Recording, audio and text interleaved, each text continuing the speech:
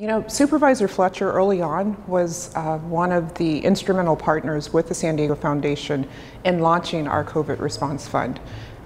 Through his leadership and with the support of the County Board of Supervisors, as well as many corporations and private donors who have helped to fund this fund, we found that the digital divide was one of the greatest needs. There is an enormous divide when you don't have the ability to access the internet to complete school assignments, to work, to search for jobs.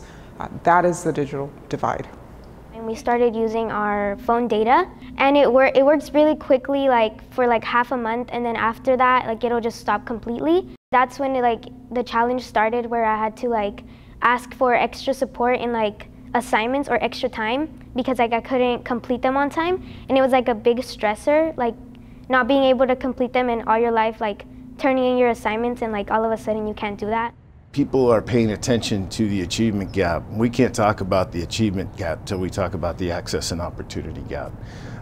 We look at connectivity as a basic need, just like water, power, anything else that's going to support our kids, particularly in this environment since we've been in for the most part since March.